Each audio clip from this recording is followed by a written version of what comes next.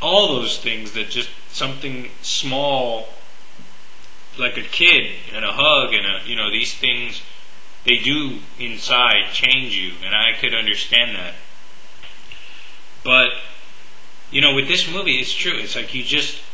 I know I haven't really said anything about the movie but I've said feelings and things like that because it's like I said, this movie's it's about this man who works his whole life to get success, and then he finally gets it by because one of these people, Paul Sunday, who's a twin with Eli Sunday, comes to him, gives him a lead to get some land, and then there's nothing but oil, and he buys all the land, and then he sells to Union Oil, a pipeline, and then he finally gets, I guess billions, millions of dollars for the time, and now he's got a pipeline and he's rich, and then you kind of end the movie with him jaded and kind of alone, and he's just kind of said some very harsh things to his son, which people interpret as, was he saying harsh things to be mean or to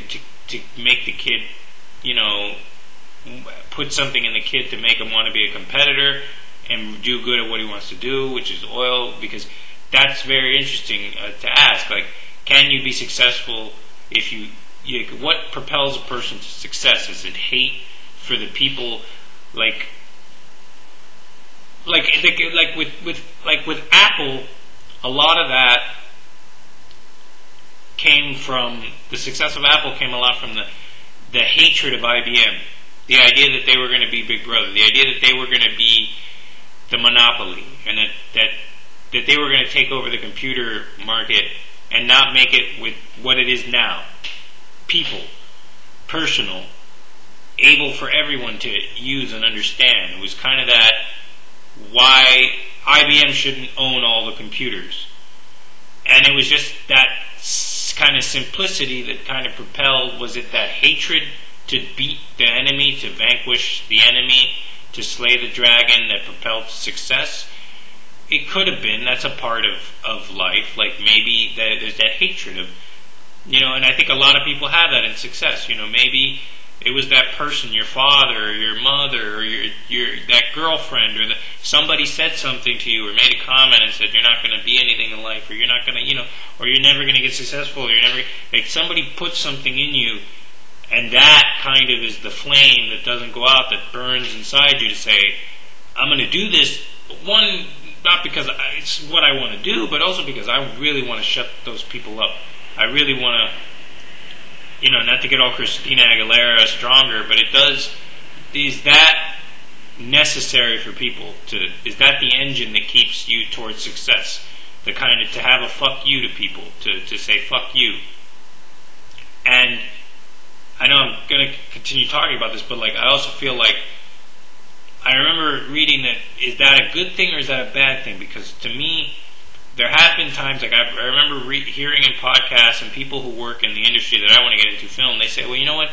Sometimes you can't win with people like that because inside them, you're fighting a losing battle because you're not fighting them. You're fighting that girl that didn't want to go out with them, or that the guy that picked on them, that they're getting back at that person. They hate that person, and because they made them hate themselves, or they hate themselves, and that's what you're fighting. That you can't beat them. That there's still that person, and you can't ever win. And I feel like that's what Daniel Plainview, that he's still you can't win with a guy like that because he's a good guy. He does work his ass off, and he does. People might see him as a monster. And I just go, for me, I look at the whole movie and I thought, it would have been amazing if he was a doctor.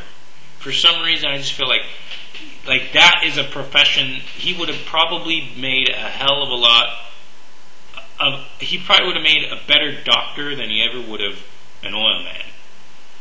I just don't know why. I just when I see him, I go, for a guy like that, I hate people. I see the worst in them. I whatever. Sorry, that.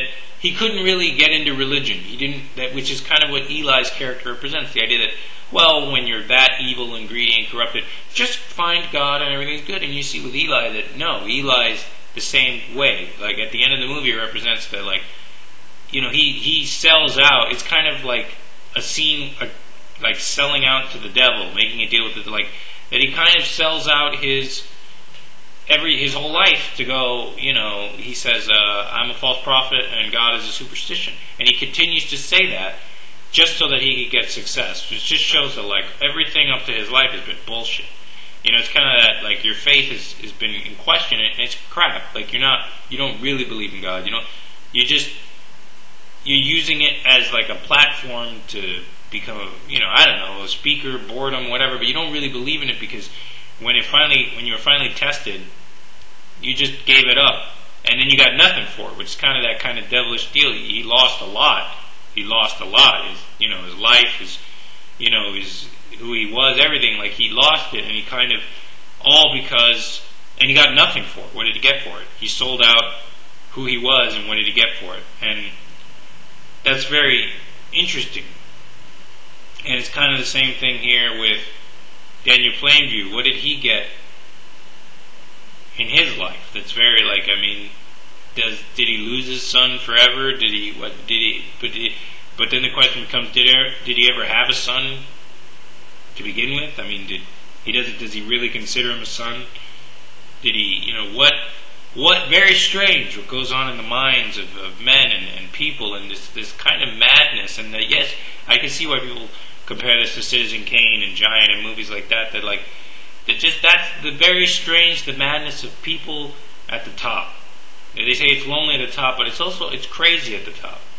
There's a lot of psychological insanity at the top with these people, because it's just what makes these people, and what put these people. Are they born into it? What makes these people that way? This craziness. And that's what the whole movie to me, it was just madness. It was very strange. It's a movie that I said all I had to say about it, and I could probably say more that I don't. It's so complex and so smart and so good that it is a masterpiece, and it is a movie that you have to, like Citizen Kane, like A Rosebud. What does it really mean?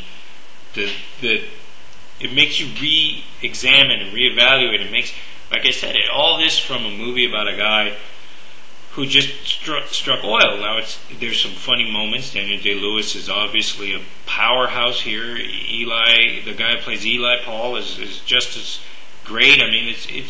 There's still that, but at its core, I look at the movie and I